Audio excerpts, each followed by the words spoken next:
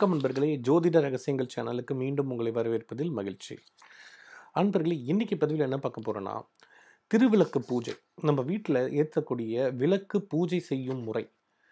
இதில் என்னென்னா, திருவிளக்கில் பொட்டு வைக்கும் முறை, திருவிளக்கை பூஜை செய்யும் முறை, அப்புறம் திருவிளக்கு முகம், இப்படி எந்தெந்த முகத்தில் என்னென்ன விளக்கேற்றணும் எப்படின்றத ஃபுல் டீட்டெயிலாக இன்றைக்கி பதிவில் நம்ம பார்க்க போகிறோம்.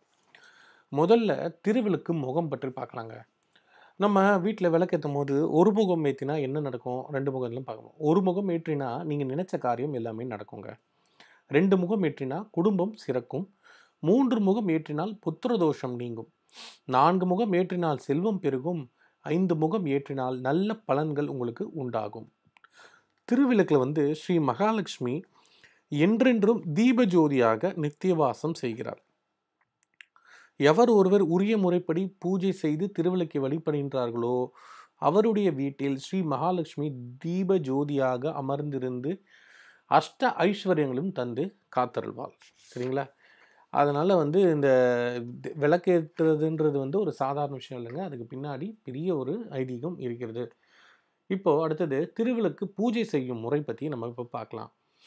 விளக்குகளை நன்றாக கழுவிக்கிட்டு சுத்தமான தாம்பலம் அல்லது பலகையில் தாங்க வைக்கணும். தரையில் வைக்கக்கூடாது. உடைந்த கீறல் விளக்குகளை பயன்படுத்தக்கூடாது. ஏற்றிய பின்பு அசையாமல் பார்த்து கொள்ள வேண்டும். விளக்கிற்கு மாலை மற்றும் மாங்கல்ய கயிறை கட்ட வேண்டும், சூட்ட வேண்டும். இப்போ சில வீட்டில் பார்த்தீங்கன்னா விளக்கு ஏற்றணும்னு அது ஆடிக்கிட்டே இருக்கிற மாதிரிலாம் ஃபேன் போட்டுருவாங்க, இல்லைன்னா ஜன்னல் திறந்துட்டுருவாங்க. அந்த மாதிரிலாம் இருக்கக்கூடாதுங்க. ஆடாமல் அசையாமல் நின்று எதிராக மாதிரி நம்ம அதை வைக்கணும்.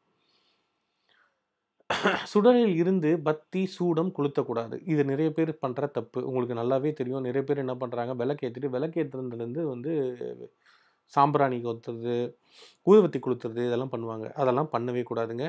தீப்பெட்டி வச்சு தான் நம்ம பண்ணணும்.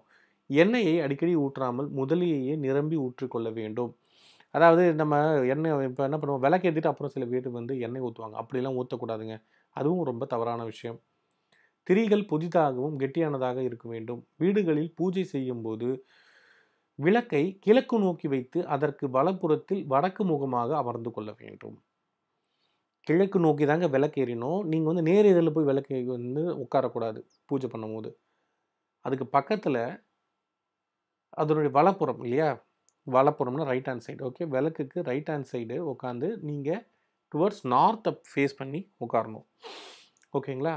விளக்கை தீக்குச்சியால் நேரடியாக ஏற்றாமல் துணவிளக்கை ஏற்றி அதன் மூலமே ஏற்ற வேண்டும். பூஜை முடியும் வரை ஸ்லோகங்களை ஒரே மாதிரியான குரலில் தான் சொல்ல வேண்டும். ஒருவர் உயர்த்தியும் ஒருவர் தாழ்த்தியும் குரல் கொடுக்க கூடாது. அது என்ன ஸ்லோகன்றதை உங்களுக்கு நிறைய பேருக்கு தெரிஞ்சிருக்கும்னு நினைக்கிறேன். இருந்தாலும் நான் உங்களுக்காக மறுபடியும் அந்த ஸ்லோகத்தை சொல்கிறேன். இந்த ஸ்லோகத்தை நீங்கள் நோட் பண்ணி வச்சுக்கோங்க. ஏன்னா நான் ஸ்லோவாக தான் சொல்ல போகிறேன். அதனால் மறக்காமல் நோட் பண்ணி வச்சுக்கோங்க. மிகவும் சக்தி வாய்ந்த ஒரு ஸ்லோகம் இது. அதுக்காக தான் உங்களை இதை நோட் பண்ணி வச்சுக்க சொல்கிறேன். இதை எல்லாரும் டிஸ்கிரிப்ஷனில் போடுங்க, காப்பி பண்ணி வச்சுங்கன்னா டிஸ்கிரிப்ஷனில் போட்டாலும் இது பண்ணி தான் உங்களுக்கு டிஸ்கிரிப்ஷன் போட்டு வச்சு தான். இதை நீங்கள் சொல்லும் போது எழுதிக்கோங்க. ஏன்னா நீங்கள் எழுதும் போது அது மனசில் நிற்கும். ஒரு தடவை உங்களுக்கு அது சக்தியை கொடுக்கும்.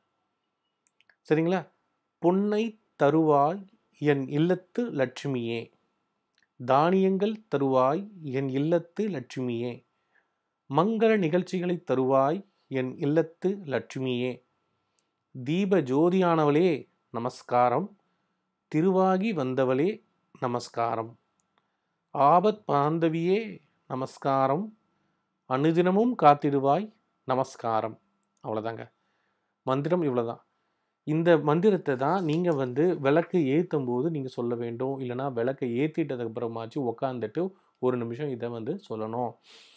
இதை வீட்டில் கூட்டு பிரார்த்தனை மாதிரி கூட நீங்கள் பண்ணலாம். பண்ணும்போது இதுக்கு பவர் ரொம்பவே ஜாஸ்தியாக இருக்கும். சரிங்களா? அதனால் இது பண்ணுங்கள். அடுத்தது இப்போ விளக்கு ஏற்றுறோம். விளக்கு பூஜை செய்கிற முறை பற்றிலாம் இப்போ நமக்கு தெரிஞ்சிருச்சு இல்லையா? இப்போ திருவிளக்கில் பொட்டு வைக்கும் முறை பற்றி நம்ம இதில் பார்க்க போகிறோம். அதாவது வீட்டில் திருவிளக்கு ஏற்றுவதற்கு முன்னாடி சந்தனம் குங்குமம் அந்த விளக்குக்கு நம்ம இட வேண்டும் என்பது நியதி. விளக்கின் 8 பாகத்தில் பொட்டு இட வேண்டும். அவை உச்சி, முகங்கள் 5, தீபஸ்தம்பம், தீபத்தின் பாதம் ஆகியவை 8 இடங்களில் பொட்டிடும்போது ஆதிலட்சுமி, சந்தானலட்சுமி, வித்யாலட்சுமி, தனலட்சுமி, தானியலட்சுமி, கஜலட்சுமி, வீரலட்சுமி, விஜயலட்சுமி ஆகியோரை மனசுல தியானிட்டு தான் இட வேண்டும். மொத்தம் 8 இடத்துல நீங்கள் பொட்டு வைக்க வேண்டும்.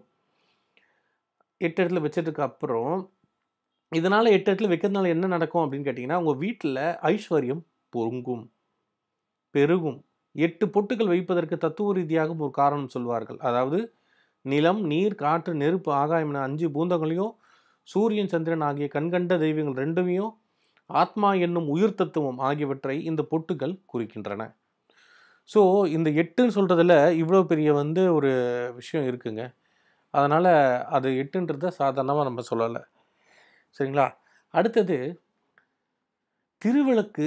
அந்த விளக்கு இருக்கு. சரிங்க. இப்போ விளக்க பத்தி, பொட்டு வைக்கிறத பத்தி பார்த்துட்டோம். விளக்குடைய பூஜை செய்ற முறைய பத்தி பார்த்துட்டோம். எத்தன முகம் விளக்கு ஏத்தணுன்றத பார்த்துட்டோம்.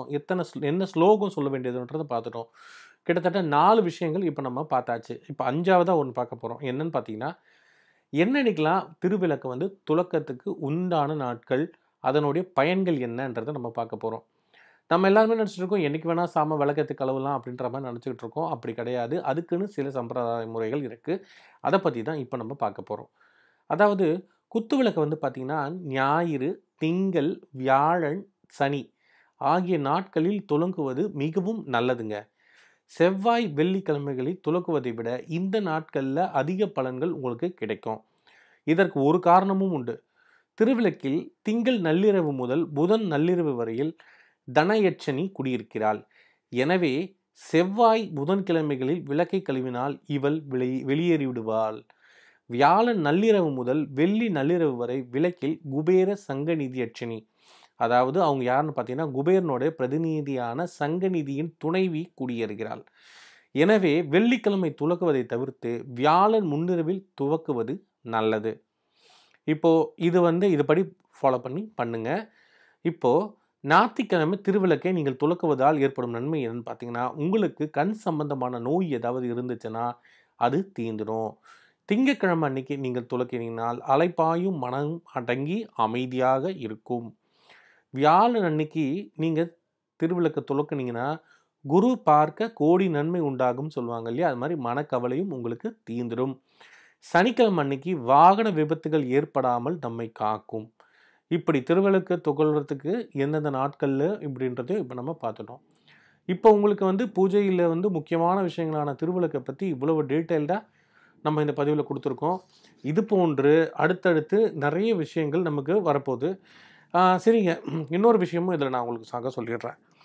திருவிளக்கு ஏற்றுறதுக்கான திரிகளும் அதன் பயல்களும் இப்போ நான் சொல்லி முடிச்சிடுறேன். என்னன்னா, குத்து விளக்குக்கு பயன்படுத்தும் எண்ணெயை பொறுத்து பலன்கள் வேறுபடுவதைப் போல நமக்கு எந்த திரிகளாலும் பயன்கள் மாறுபடுதுங்க.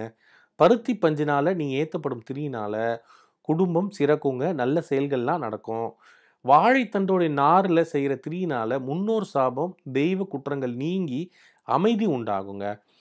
அப்புறம் அடுத்தது வந்து தாமரத்தண்டு நூல்னு ஒன்று இருக்குது. அதில் நீங்கள் திரியில் செஞ்சப்பட்ட திரியை நீங்கள் விளக்கேற்றுனீங்கன்னா, நீங்கள் முன்வினையாக செஞ்ச பாவங்கள்லாம் நீங்கி நிலைத்த செல்வம் உங்களுக்கு கிடைக்குங்க.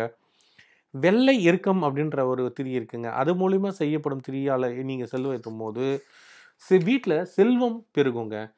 புதிய மஞ்சள் துணி ஏதாச்சும் ஒன்று வாங்கி அதனால் செய்யப்பட்ட திரியில் நீங்கள் எழுந்தீங்கன்னா வீட்டில் நோய் குணமாகுங்க. சிவப்பு பெண்ணால் துணியால் திரிக்கப்பட்ட திரியால் நீங்கள் விளக்கேற்றிங்கன்னா குழந்தை இன்மை தொடர்பான தோஷம்லாம் நீங்கிடுங்க. வெள்ளை துணி திரியால் நீங்கள் ஏற்றும் போது எல்லா நல்ல பலன்களும் உங்களுக்கு கிடைக்கும். இந்த துணியின் மீது பன்னீர் தெளித்து காய வைத்து பின்பு திரியாக்கி விளக்கி விட்டுருவது மிகவும் நல்லதுங்க. ஸோ இப்படிப்பட்ட திரியில் விளக்கேற்றும் போது சகல விதமான செல்வங்களும் எல்லா தோஷங்களும் உங்களை தேடி தோஷங்கள்லாம் நீங்கி செல்வங்கள் உங்களை தேடி வரும். ஸோ இப்போ ஒரு திருவிளக்கை பற்றி இவ்வளவு சிறப்பான பலன்கள், உங்களுக்கு தெரியாத விஷயங்கள் எல்லாத்தையும் இப்போ நம்ம சொல்லியிருப்போம். இது போன்று பூஜை குறிப்புகள், பூஜை டிப்ஸ் நிறைய கொடுக்க காத்துக்கிட்டு இருக்கோம். நீங்கள் மறக்காமல் நம்ம சேனலை சப்ஸ்கிரைப் பண்ணுங்கள். இந்த வீடியோ உங்களுக்கு பிடிச்சிருந்தா லைக் பண்ணுங்கள். உங்கள் ஃப்ரெண்ட்ஸ் அண்ட் ரிலேட்டிவ்ஸ்க்கு இந்த வீடியோவை ஷேர் பண்ணுங்கள். ஏன்னா அவங்களும் பூஜை குறிப்புகள் இருக்கும்போது, பூஜையில் பார்க்குற போது சில தவறுகளை அவங்க பண்ணியிருப்பாங்க. அதெல்லாமே இப்போ கரெக்ட் பண்ணிப்பாங்க. ஸோ மறக்காமல் இதை உங்கள் ஃப்ரெண்ட்ஸ் அண்ட் ரிலேட்டிவ்ஸ்க்கு ஷேர் பண்ணுங்க. அவங்களும் நல்ல பயன்கள் அடையட்டும். உங்களுக்கு இதில் ஏதாச்சும் உங்களுக்கு சந்தேகம் இருந்ததுன்னா தாராளமாக கீழே கமெண்ட் செக்ஷனில் கேளுங்க. உங்களுக்கான சந்தேகம் தீர்த்து வைக்கப்படும். வேற ஏதாச்சும் உங்களுக்கு வீடியோ போடலாம் அப்படின்னு உங்களுக்கு நீங்க ஏதாவது சஜஷன் சொல்றதானாலும் தாராளமா சொல்லலாம். ஏன்னா, உங்களுக்காக போடுறதுக்கு நாங்க காத்துக்கிட்டு இருக்கோம். நேயர்கள் அனைவரும் என்னென்ன சொல்றீங்களோ, அதுக்கேத்த மாரி வீடியோ போடுறது தாங்க எங்களுடைய நோக்கமே. ஸோ, உங்களுக்கு ஏதாச்சும் வேற சந்தேகங்கள்னா கூட நீங்க சொல்லுங்க. நம்ம பண்ணுவோம். ஓகே நண்பர்களே. நன்றி, வணக்கம். ஓம் நமச்சிவாய!